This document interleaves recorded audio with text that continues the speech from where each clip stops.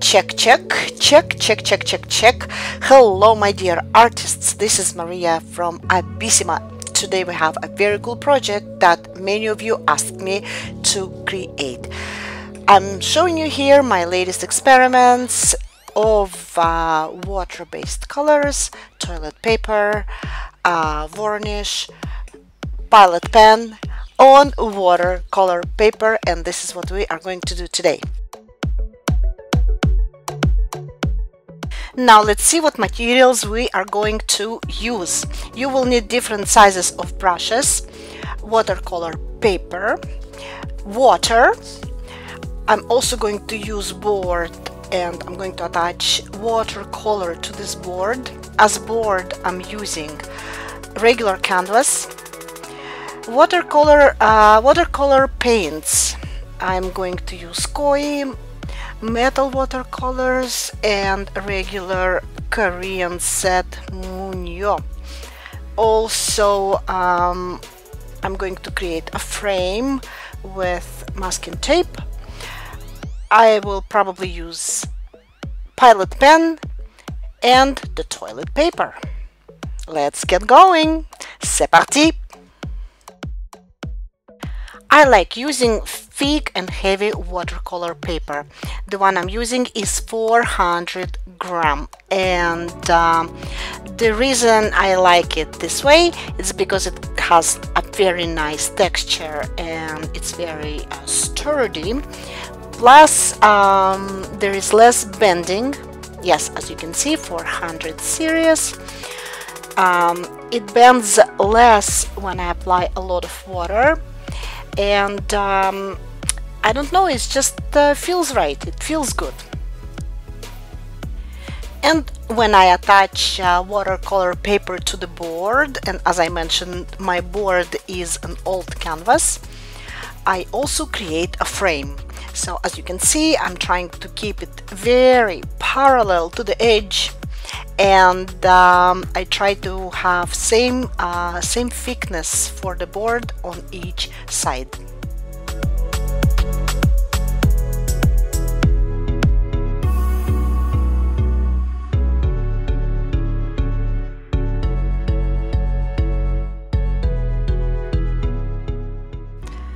Perfect, my paper is ready.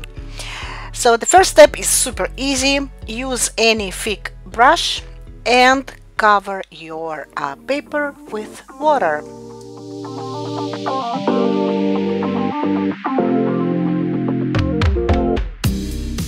And now, while it's still wet, attach rectangles of toilet paper and keep them wet. Apply another layer of water on top.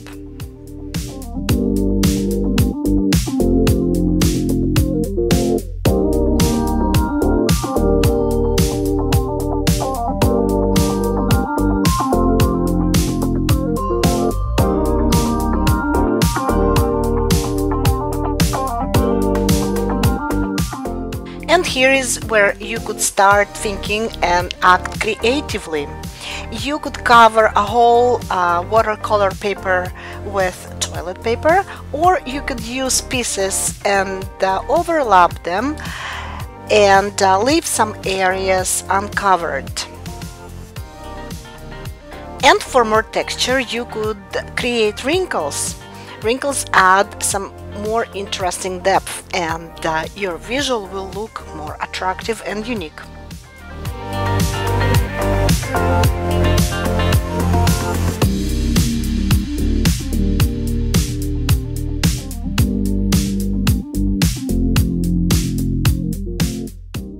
And let's take a look again at what we are going to create.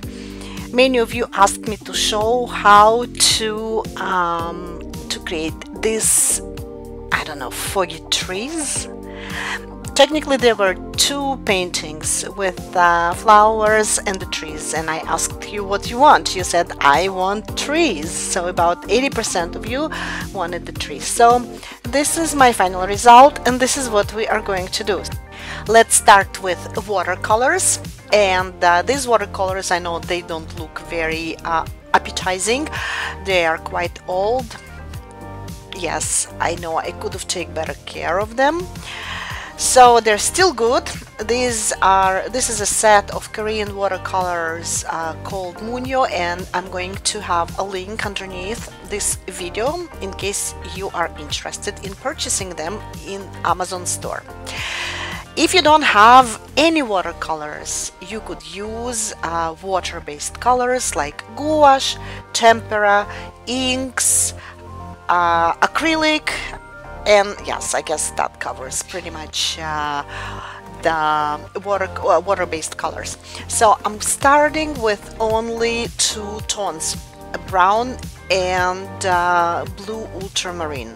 I really like this earthy look that only this two tones give us, and I hope you will enjoy this combination as much as I enjoy it. Hey, this is not only two tones that I'm going to use. I'm going to introduce different colors as well. But for now, these two are really great for the start. And as you can see, the toilet paper gives us a texture of some abstract trees. Isn't it amazing? Also, according to the model painting, the layout that I've created earlier, I had darker tones on the top and lighter tones at the bottom. I think this represents the foggy trees much more. And yes, as I promised, you can see now I also added some purple. Ooh. So now you know my process. I'm just going to speed it up a little bit. I don't want to bore you. As you can see, I just created a hole. It's because I was pressing too hard. So when I mean, it's not a disaster. It's okay for me. It's okay with me. But still be very gentle, because you know the toilet paper is very delicate, and if you press too hard, then you know you can penetrate it, and then maybe you are going to lose your tree look. Are you ready for some magic? Let's add some really beautiful and attractive light gaps between abstract branches while everything is still wet. If for some reason your work started to get dry, you can lightly add some water with the brush, or to spray some water on it, not too much. So the light gaps will add a mystery, a foggy look, and the best way to do it is to use any water-based metal color. It could be acrylic, could be watercolors, but my choice is koi watercolors. It has a beautiful set of different metal pigments, and not necessarily silver or white. It could be gold or like a light blue, but I'm going to mix regular yellow and silver metal koi watercolors. Very important point to mention is that our aim is not to create photographic semblance. We just want to add a few accents here and there, but keep in mind that this artwork is absolutely abstract. Okay, we just want to create some kind of like a feel of the trees, okay, but not a real trees. It's not a photograph, it's art. Okay, so yeah, I'm showing you here white pigment. Sorry, I'm recording my voice after I've recorded the video, so sometimes I surprise myself. Anyway, so you could also use just a regular white pigment. It could be gouache, it could be watercolor, it could be any other water-based colors. Maybe you just don't like metallic look, so then you have a good alternative. So back to my point, no need to try and achieve a photographic look. It's an abstract and everything is kind of like blurry and fuzzy, so just let yourself, you know, go with the flow. You could create your light gaps not necessarily just with white or silver. You could mix colors. You could mix, for example, orange and yellow and silver all together. Just experiment, okay? And keep in mind that when your artwork is going to be dry, it's going to look a little different than this beautiful wet look. But don't worry, we will bring back the wet look with varnish, and I'm going to talk about this later. So for now, just enjoy creating your light gaps. Koi watercolors are absolutely magical. I'm also going to add a link to the Amazon store in case you want to purchase it. I strongly recommend to give it a try because they are just fantastic. And I'm not sure if I mentioned this, but the gaps are easier to add with a thinner brush. So experiment with different light tones and see what works the best for you. And I'm also going to speed up the video because you know my process. And yeah, if something I didn't mention, if something that I forgot to say, just give me a shout in the comments, ask me questions, and I'll be more than happy to answer them. And also, as you can see, I have my my set of colors on the right, so you know exactly what I'm using and where.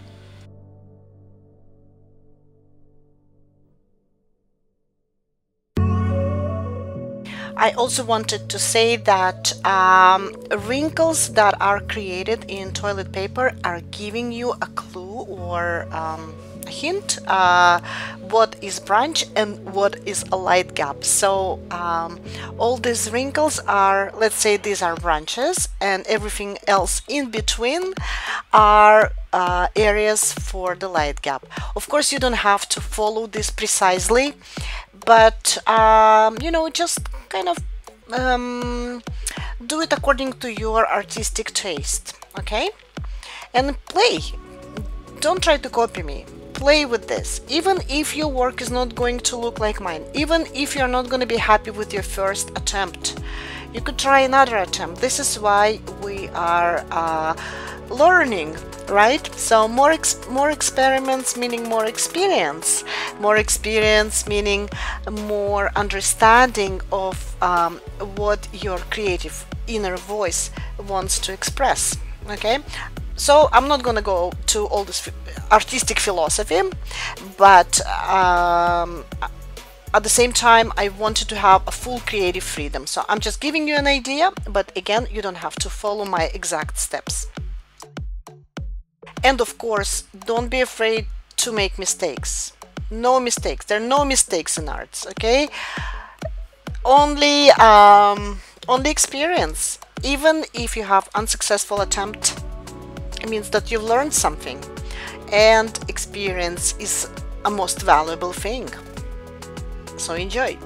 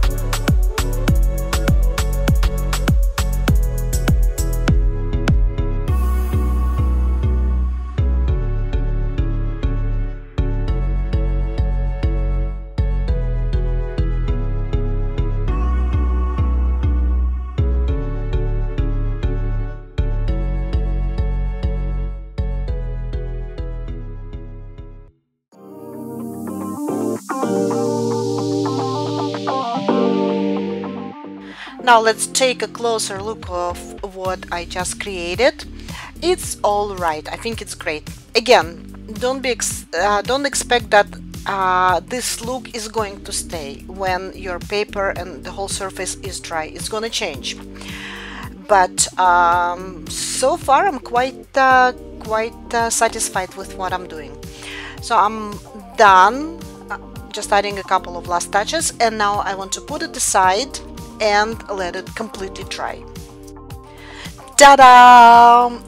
What an awful artwork! This is so bad! No, it's actually not. We are going to bring back a wet look with varnish, and it's going to look great again. And I'm going to use the gloss varnish. It's acrylic varnish that becomes transparent when it dries. I'm going to use this lid to to have some varnish in it, and I'm going to cover the whole thing. I'm going to do it with a thicker brush and gently, of course. Okay, I don't want to destroy my artwork because I've gone already so far. So just with very light movements, gently apply good generous amount of varnish on top, and your colors are going to look wet and bright again.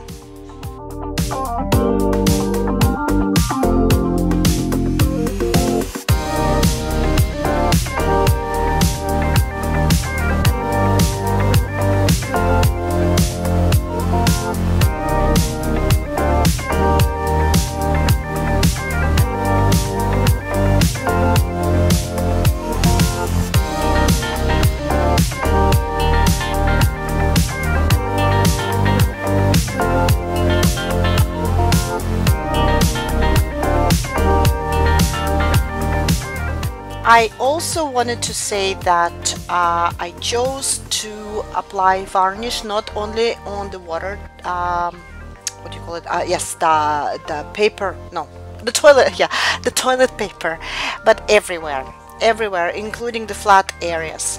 Okay, and something else I wanted to say, and I thought it's kind of cool. Give me a second, it's coming back to me, I hope. Yes, right. This is an important point. So varnish also glues toilet paper to the watercolor paper. It kind of seals it. Okay, you will be able to use cloth, wet cloth, you know, in order to take the dust away, to wipe out the dust, and I think it's really nice. So I hope so far you are enjoying a process, and you like the process and you enjoy the progress, or the opposite. Okay, so let's see what we are going to do next, but first let your varnish to dry. It of course it depends on how much you apply it, but even if you applied quite a lot, I don't think it's going to take more than an hour, but if it takes longer, then leave it maybe overnight. Alright, so everything is dry now, and again it looks okay, but no worries, we are not done yet. We are continuing, and we will add now smaller details and details of branches. And here is what here is a choice of pens that I might be using. So there is a black pilot, I think it's 0.7 millimeters, it's pretty thin. There is also a white jelly roll pen, and there is a purple pilot. So I don't know which one I'm going to use, but as you can see, all these thin lines, all these fine branches were created with this pen. Also sometimes I used like a silverish silver jelly pen. Again, it's up to you, just experiment with them, but the hint where to create branches is these darker wrinkled parts. So I'm going to start with a silver jelly pen and see if it works well. Yes, it works well. So don't worry, you are not going to destroy surface. As long as your varnish is completely dry, you can press with your pen, and now it's all nicely sealed. But of course, very important to make sure that varnish is completely dried. Okay, so silver jelly pen adds a little bit, but more like something in the background. I like the look. I'm going to add some black ones on top. Okay, so again, experiment. It could be any color. It could be any pen or pencil that works on this surface.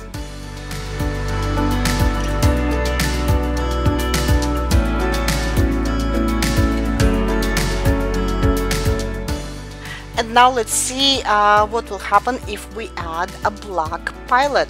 So black pilot is really nice. It's it creates really fine lines, and you could make it blurry, you know, with your fingers if the branches are too dark or too obvious. And in case you don't remember how tree trunks and branches look, you could use any reference, or you can totally follow my design. But always keep in mind, it's an abstract painting. These are not real trees, okay? We're not creating photo. So just follow your wrinkles here and there, and it's okay if you touch your light gaps. It's all good. Just enjoy the process and add little by little, and honestly I think it's very nice and very meditative process, and suddenly your so-called abstract trees becoming visible. Okay, enjoy.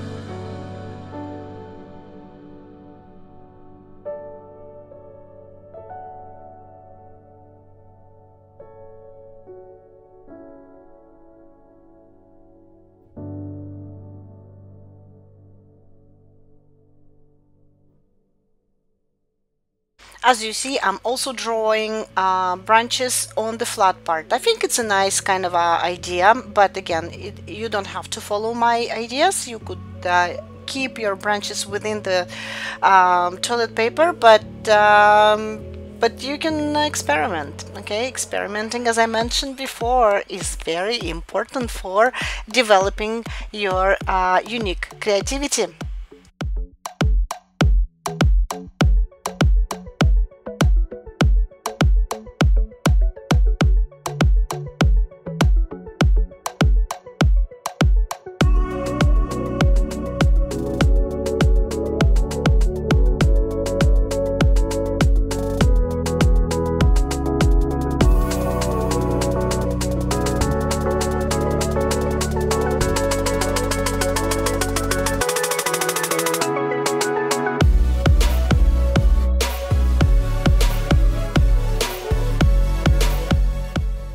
Well, now at this point I'm almost done. I'm just adding some more branches, but keeping my video speeded up, and soon I'm going to take out the frame that I've created with masking tape.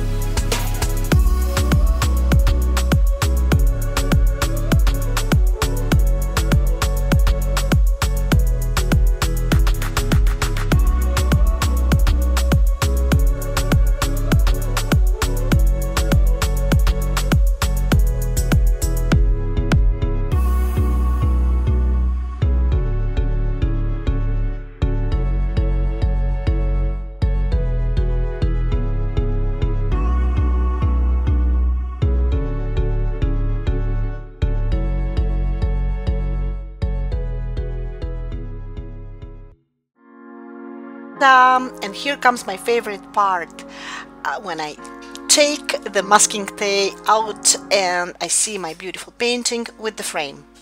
Sometimes it's a little tricky and it sticks too much, but and honestly I'm doing it in a little sloppy way, but I actually heard really good suggestion what to do so that your masking tape is not too sticky. You could warm it up with the hair dryer, and this will allow you to take it away, you know, in a more easier way. But I'm so impatient to see the result, so I'm not being very cautious. But again, for the learning purposes, I think this is quite clear, and I do like what was created. I think I still will add a couple of branches and maybe a couple of branches that are sticking out of the toilet paper area, but technically this is it.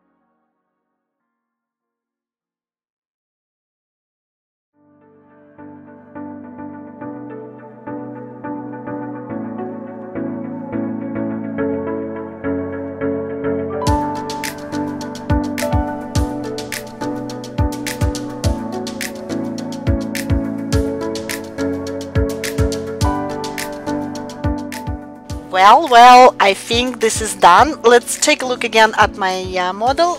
It's good, but this one's good too. They're different, but both very cool. I hope you enjoyed this whole process. So last thing to do is to add my signature, maybe also the date. No, not sure if I like it. Maybe I should just put my whole name. So I'll use toilet paper to take it out, and yeah, well, let's have it wet. Yeah, so it's better now. And add my name and date. Why not? It's an artistic achievement, isn't it? All right, so let's write Maria and then the date.